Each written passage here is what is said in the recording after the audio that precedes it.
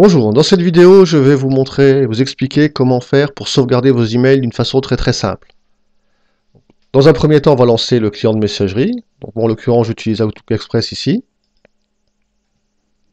Alors, il faut savoir que cette technique fonctionne uniquement sur Outlook et Outlook Express. Donc, il va falloir réduire la fenêtre de façon à pouvoir positionner une deuxième fenêtre à côté. Donc, on va la redimensionner, voilà, à peu près la moitié de l'écran. Ici, on va créer un dossier sur le bureau. Donc, bouton droit, nouveau dossier. On va l'appeler par exemple sauvegarde email.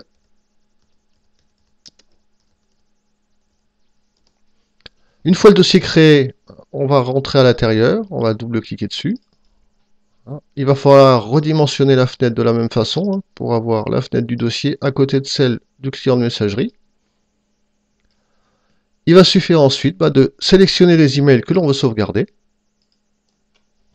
Je maintiens le bouton de la souris, je fais glisser et je relâche le bouton. Voilà, mes emails sont sauvegardés. De la même façon, si j'ai un dossier autre que la boîte de réception avec des documents importants que j'ai rangés ici par exemple, je vais procéder de la même façon. Donc peut-être pour les différencier, je vais créer un sous-dossier ici, nouveau dossier que je vais appeler de la même façon, important.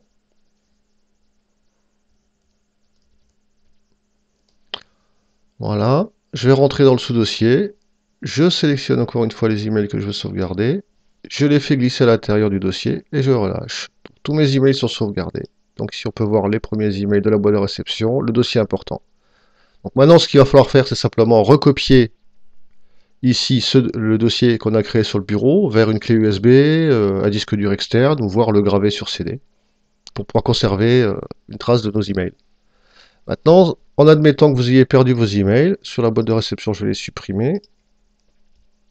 Pour les restaurer, ça va être l'opération inverse. Donc on rentre sur le dossier, on sélectionne les emails qu'on veut restaurer, et on les fait glisser de la même façon vers la boîte de réception, et quand je lâche, mes emails apparaissent de nouveau dans ma boîte de réception. Voilà pour cette vidéo, et je vous remercie de l'avoir suivi.